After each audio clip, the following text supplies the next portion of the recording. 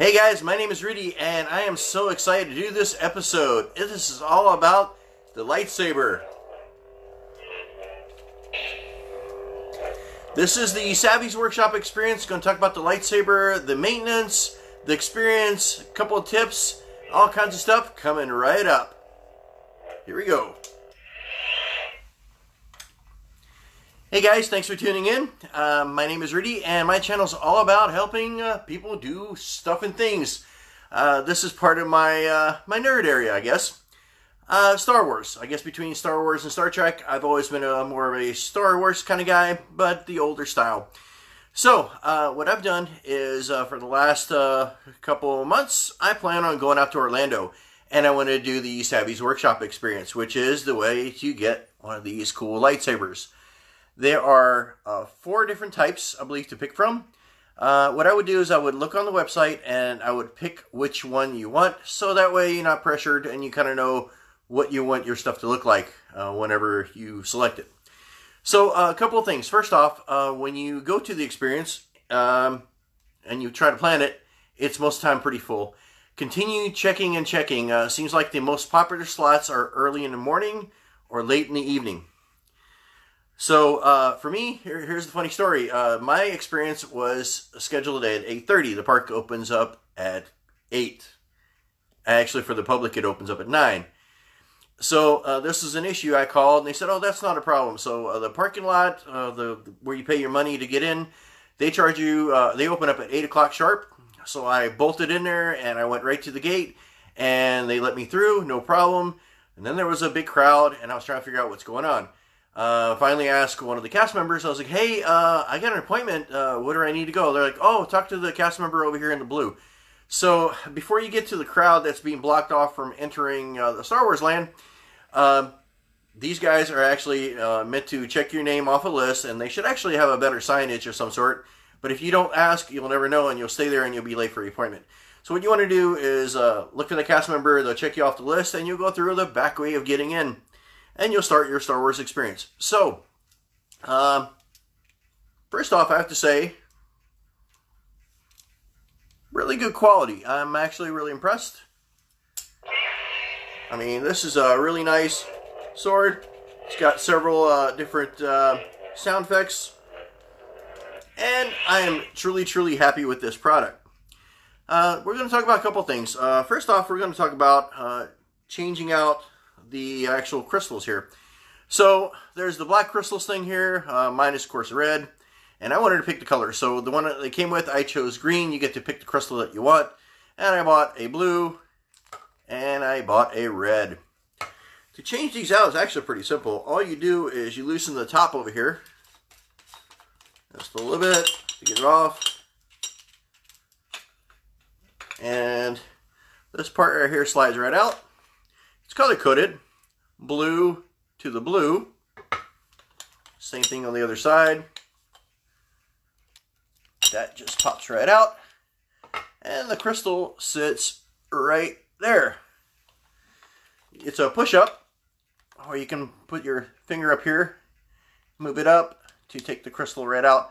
The crystal actually is coated with a chip that tells it what color it is. Actually, most other sabers I've seen before, at least the cheaper ones, what they did is it projects the color that you got. Not the case in this scenario. So we're going to start with the red crystal. These things are 14 bucks. I think that was the actual price.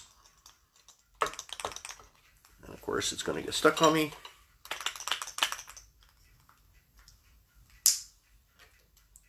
Luckily, I'm prepared. All right, here we go. So, now we're going to show you the red crystal. So the red crystal slides right in. I would move this thing up a little bit right here. You can hear the RFID was the word I was looking for earlier. So then we put blue to the blue. And we put the other side here. Red on bottom, blue on top.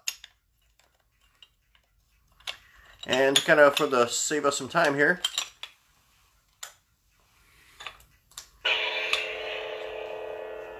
now you got Darth Vader.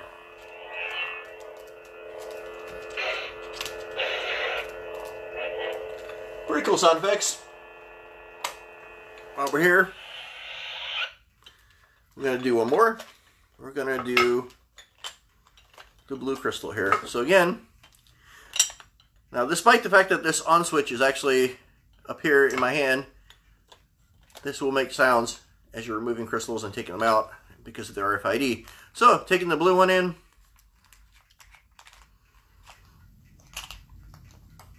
let's see if this comes out any easier. There we go. This is the blue one. Take the blue crystal and you push it in over here and you line it up. I think that's just pretty cool.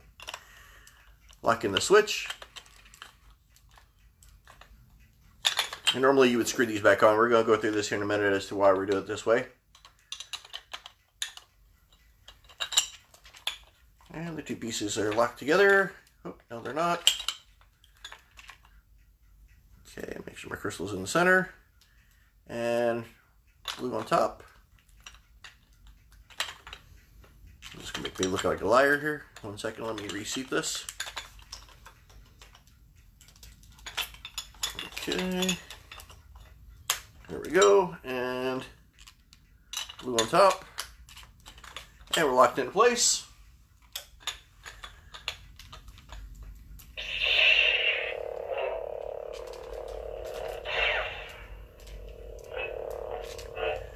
Like I said, a really cool product, what I can tell you. Now, we're going to talk about assembly. One of the things I told you that I'm going to be very honest in my reviews. The experience is awesome. It's well worth the money. Again, the product I feel is very good quality. The one thing I didn't like is, so this piece right here on the bottom, I don't know if it's just the piece I selected or the combination, but this piece wouldn't go on. I had 3 separate people trying to put this in. And the person who was leading the presentation just kept on going, even though I was having problems, and I wasn't the only one. I was thinking maybe it's me. I don't understand. But anyway, so this thing just kind of rattled. It was kind of sitting in the state like this as I had it, and I walked outside, and they fixed it outside.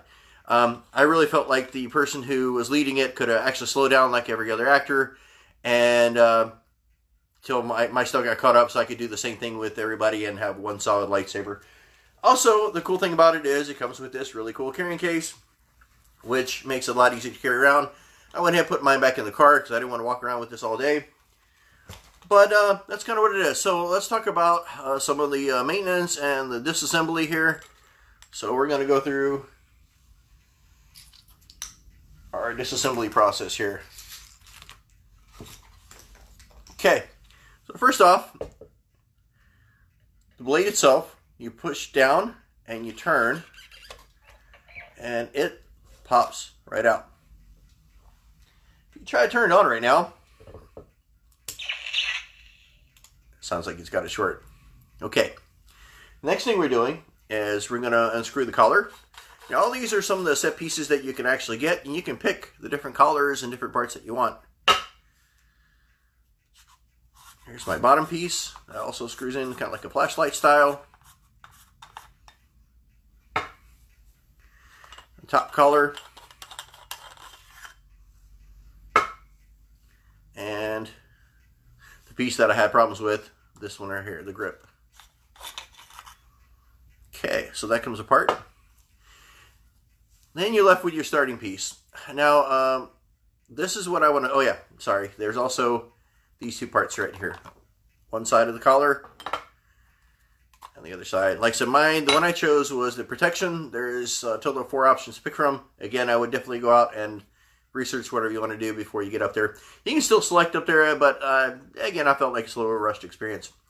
Okay, so now we're going to talk about what powers this thing and how to make it work. So what we're going to do here is we're going to turn. And sorry, I don't have the exciting part of this thing. We're also going to remove the crystal, which is right here again. So you can, I would put your finger up there and slide the crystal out. Again, RFID is what determines it, not the actual color. Okay, so now you're left with this piece. This is where the magic happens. So what you're going to need is a Phillips screwdriver. There is a screw right here on top. You can turn it a couple rounds.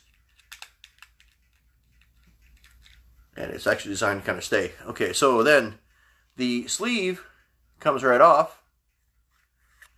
And you're left with 3 magical AAA batteries. Pretty simple. I was actually relieved that it wasn't some kind of proprietary module. Anyway, also, this goes in. So, you got the screw. I don't think it's possible to put this in upside down. You just have to match the top piece with your screw that you just had and slide it in gently.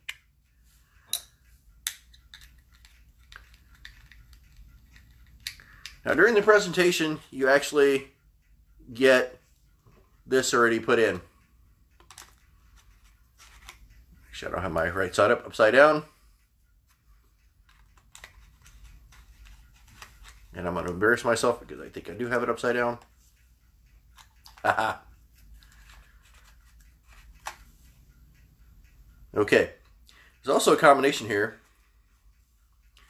that allows you to put it in only one way. Quarter turn.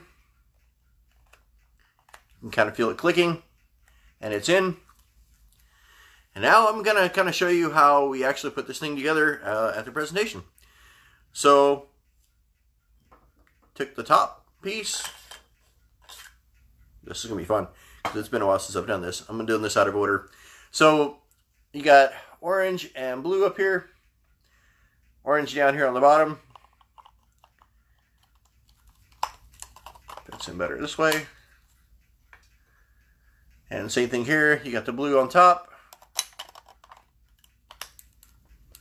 Okay. Then we're going to put in our holder. Now, this is my problem child, as I said before. I think it was just the fact that it wasn't broken in. It's pretty solid now. It doesn't have any issues. I'm going to attach the bottom piece now.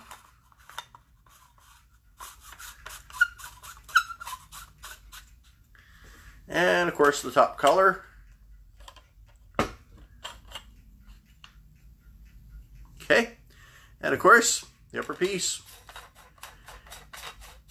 You don't want to point this to it, and you got your alignment just like I did. Now for the magic moment. Let's do the dark side. That's one thing I should have thought about before. And you have to loosen these to get this in there. Okay, a little bit. There we go. And as soon as this thing senses something is in here,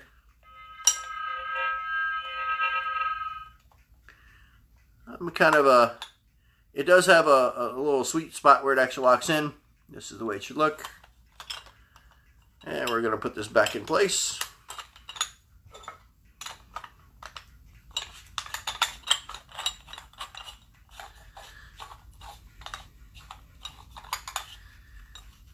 There we go. Nice and solid. Collar's nice and solid. Okay. All you got to do is attach the blade. The blade actually goes in one way. Find the slots. You got the big slot right here. Turn.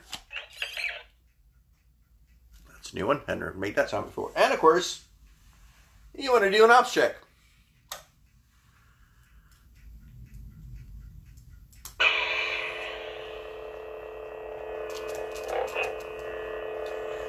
I say success. So, let me go through my list of things and make sure I covered everything here. You can buy more crystals, as I said. There's a big selection. The battery we talked about. Oh, and the 2-time slots. There are 3-time slots you just come up for this experience, usually early in the morning or last thing in the evening. Those seem to go. I'd say don't give up and just try to check those cues on your My Disney experience. Of course, as this video gets older, the process may change. The other thing is I want to talk about Rise of the Resistance. Rise of the Resistance was freaking awesome. The thing that a lot of people don't know, or not everybody knows, is there is a virtual queue. which is very frustrating. So at 7 a.m., you can log in from anywhere, and I swear you got like maybe 3 seconds to try to get a slot. It's right on the home page. You try to put in the virtual queue, you click on it, and the app pretty much laughed at me. So at 1 o'clock again, about 12:59 and something, I started doing it, because then it's limited to people who are actually, I'm not sure if it's at that park or at Disney with GPS coordinates. That makes it work. But pretty much I got in. The ride was awesome. It was a lot of fun. So I'd like to hear all about your Savi workshop experience, your lightsabers, if you own them, what you like about them, what you don't, what brands. If you guys got questions on anything, let me know. And may the Force be with you. Till next time, take care.